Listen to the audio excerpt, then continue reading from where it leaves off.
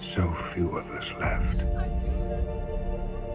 Throughout history, the discussion of superhuman traits and the idea of the ideal human in physical, mental, or psychological form has influenced our thoughts and understanding of the world and the reality that surrounds us. While the concept of superpowers is still firmly rooted in the world of fiction, recent scientific and technological advancements have put the concept of superhumans in a very different context. The rise of superhumans in the scientific and technological world has brought about an entirely new kind of discussion on who we are as a species. While the idea of superhuman may be provocative and controversial to some, others embrace the concept as a means to investigate our future, our evolution. David Eagleman is a neuroscientist at Stanford University and an internationally best-selling author. According to him, the coming biological revolution will change the nature of humanity forever. When we try to perceive the reality around us, we're only perceiving a little bit of it. So we're made out of very small stuff and we're embedded in this extremely large cosmos. And the fact is that human brains are really terrible at perceiving reality at either of these scales, and that's because we didn't evolve for that. An example of this, take the colors of our world. So this is electromagnetic radiation that bounces off objects and hits specialized receptors in the back of our eyes. The part that we call visible light is actually less than a 10 millionth of the amount of light that's out there. Radio waves and X-rays and cosmic rays and microwaves and all this stuff is passing through your body and it's completely invisible to you. You have no idea that it's out there. There are thousands of cell phone conversations passing through your body right now, and it's totally invisible to you. Why? It's because you don't have the specialized receptors for that frequency. Instead, you only have it for this little range in between. Now, it's not that this stuff is unseeable. Rattlesnakes, for example, include part of the infrared range in their view of reality, and honeybees include some of the ultraviolet range in their view of reality. It's just that you can't see any of this, at least not yet. David's research into our brain processes has led him to create new interfaces, such as sensory vest and more recently, a wristband that can take in previously unseen information about the world around us, a reality that is better, more natural, as an extension of our biological existence. As we move into the future, we're going to increasingly be able to choose our own peripheral devices. We don't have to wait for Mother Nature's sensory gifts on her timescales, eyes and ears and nose and fingertips and so on. We don't have to wait around for that anymore because that takes several million or hundreds of millions of years for each new iteration. But instead, like any good parent, what she's given us is the capacity to go out there and create our own trajectory.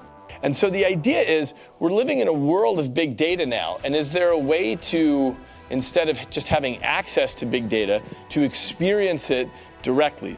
The key is, I think, with the right sorts of data compression, there's really no limits to the kind of data that we will be able to take in. And so, just imagine an astronaut being able to float around and instead of look at all the monitors to understand how the International Space Station is doing, just they feel it at all times, or having access to the invisible states of your own health. So your blood pressure and the state of your microbiome and so on. All these things that are invisible to us, imagine having them made explicit so you're feeling that. As we learn more about the brain and begin to enhance it with new technology, we might gain some intriguing new abilities. We can create new senses for humans, from bat-like echolocation and seeing heat to electromagnetism. Another category that could unlock the door to superhuman abilities is genetic engineering.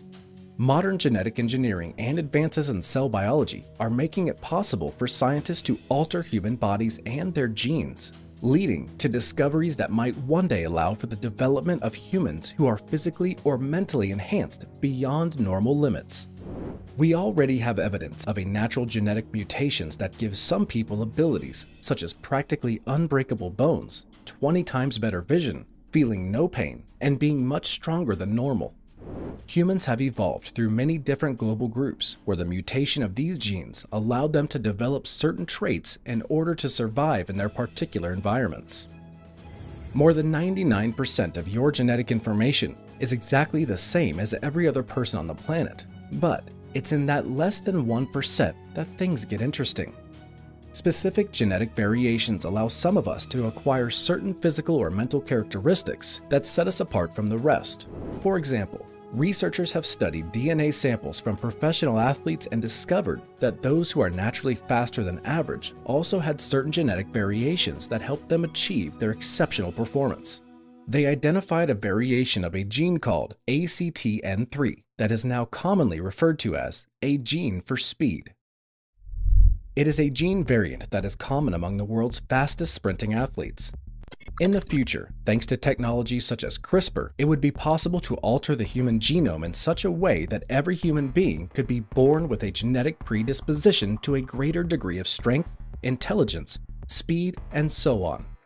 The rise of enhanced humans could bring about a new era of human evolution. This would have profound advantages over traditional genetic mutations that occur in nature. First, it would allow researchers to control what kind of changes they made and how those changes would affect an individual's physical and psychological development. Dr. George Church is widely recognized for his innovative contributions to genome science and his many pioneering contributions to chemistry and biomedicine.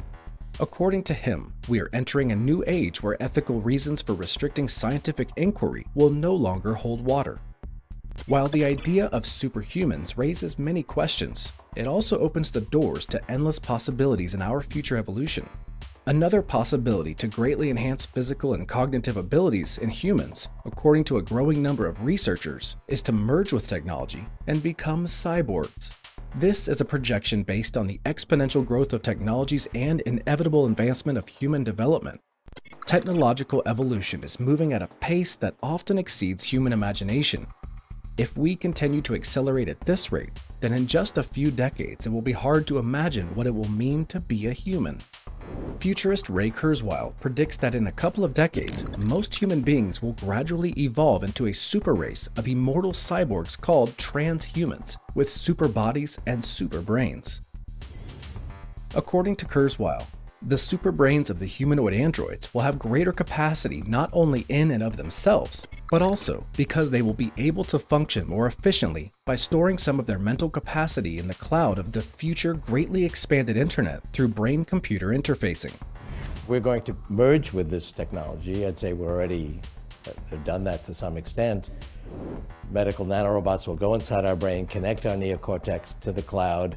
We'll do it directly in the 2030s. So it'll be just like what happened 2 million years ago when we got these big foreheads and we got this additional neocortex, we put it at the top of the hierarchy. That was the enabling factor for humor and language and music and so on. We'll do it again, only unlike 2 million years ago, it won't be a one-shot deal. We couldn't keep growing this enclosure without making birth impossible. The cloud is pure information technology. It's not limited by a fixed enclosure. So we will become more and more non-biological. So people say, oh, we're going to lose our humanity. Well, if you define human as being necessarily purely biological, we're already not purely human anymore because we're not purely biological anymore. And we're going to become increasingly non-biological, but that's who we are. I mean, that is the definition of human, the species that changes itself, that creates tools, that goes beyond our limitations. This, of course, raises many questions. How will this technology affect us as a society? Will it be abused? Who will benefit from this technology? Will those who don't have access to the technology be left behind in a society where they are no longer able to keep up? Questions like these have many people worried about the future, but it is undeniable that we are on the verge of a new era of evolution in which humans will be able to increase their intelligence and capabilities beyond imagination. Natural selection has been operating in humans over the past few thousand years. The difference in the future is that it will be driven by science and technology, and it will happen much faster than it could ever happen in nature.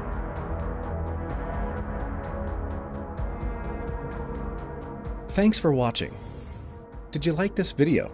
Then show your support by subscribing and ringing the bell to never miss videos like this.